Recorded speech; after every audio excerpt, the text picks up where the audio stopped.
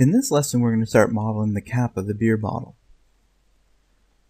Okay, so in lesson 3 start, we have our beer bottle, and there's just a minor change I want to make to the overall proportions of this bottle. I'm not completely happy with it. Just want to have a bit of a fatter looking one here, so I'm just going to see if I can fatten it out there. Just kind of increase the scale a little bit. Just so you have an overall, just a heavier looking bottle. The other one seemed a little bit skinny. I'm also going to just measure this up and get this down to proper scale. So I'm going to say this one's about 10 inches. Maybe a bit more. I'm going to specify the length here and just put 10 in there. And this tape measure will tell me how tall this beer bottle should be. So it should only be this tall altogether. So I'm going to take our beer bottle, just move it over there and scale it down. Try and get it close to the size here.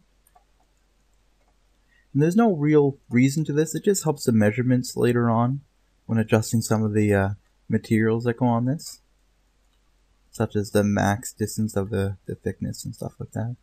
Actually, I have this beer bottle still a little bit thin there. Okay, so that's pretty close. And that's relatively close there. So we can just right-click on our Move tool and just right-click on each of those, and that will center it up perfectly to the world. And just move it up so it's just sitting on the top of the grid. And we're not going to need that viewport image anymore, so we can just go ahead and turn off display background by going into our viewport background. Okay, and last but not least, we need to reset our X-forms on this so that the object has no scaling or rotation information tied to it. So before we do that, we'll just turn off our mesh smooth, because we're going to get a modifier on there that we're going to want to collapse the stack. And if mesh smooth is on there, then it's going to bake itself into the model. We don't want that. So over in our utilities panel, we're just going to go down to reset X-form, reset selected. And as you can see, we had some tied to it there. We'll just collapse that, rotate it back.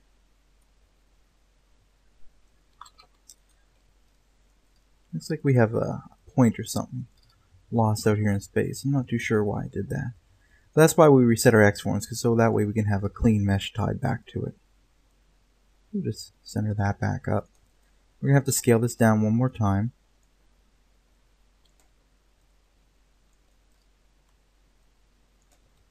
Hopefully this time that won't happen. Alright, I'm also going to center my pivot on this. And then we'll right click, center this all back up to 0, 0, 0. We'll also move this back up space, so it's sitting on the grid. Okay, great. Now let's try that reset X-form one more time. Alright, great. That will remove any kind of rotation or transformations tied to it. And now we can put our mesh smooth modifier back on there.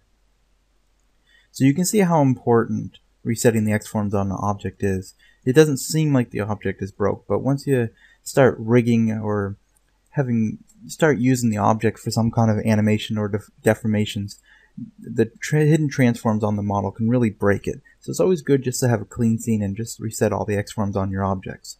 So at this point, we're finally ready to start modeling the cap. So we're going to get a cylinder here. I'm not really making this to proportions right now. I'm going to set our height segments down to about 3. Doesn't really matter. I'm just going to start eyeballing this one. So I'm going to convert this into an editable poly. And I'm going to scale this down. And I chose 18 segments around. Let's grow that out. I think our cap's going to look something like that. Maybe this is a bit high. Okay. I'm also going to inset this face here. I'm going to convert this face selection into vertices, and then I'm going to merge that all together. Weld it, sorry. Just bring that up a little bit. For this bottom face down here, we're not going to need it because we're going to put a shell modifier on this in a little bit. Now, what we do need to do is we bring up our image again You can see that there's these little teeth on this model. So they kind of insets here, but these little teeth, and that's where the machine took the metal and just clamped it right onto the bottle. So we need to model each of those little grooves there.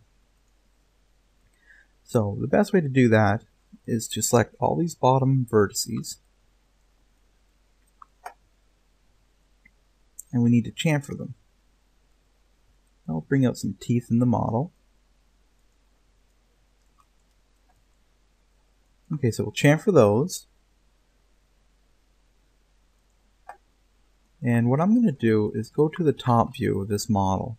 And I'm actually going to cut it in half, and we'll do a symmetry modifier on this later. This way we only have to work with so many of the teeth. And I'll actually do another edge here.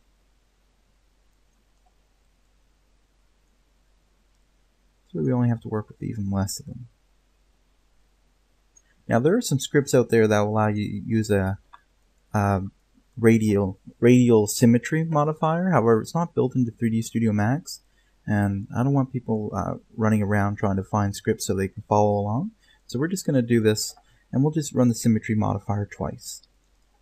Alright, so now that that's cut in half, let's go to the top view here and delete that. Okay, so what we need to do is get an edge going down on each of these. So we'll grab our cut tool. We'll bring this down one, this one down one, as will this one, and this one. And now this one over here doesn't have a face, so we're going to have to make one for it. So we'll bring it across. I'm just going to target weld that vertice back to the top. So let me find target weld here. I'm going to grab this vertice and I want to send it back to this one. Okay, so next what we need to do is grab all the bottom edges. So I'll just go to my top view here. I'm just going to select all the bottom ones and then hold Alt to select anything that I grabbed that I didn't want to. And I'm going to pull this down. Okay, so at this point I want to take each of these faces here, and we want to extrude these inwards.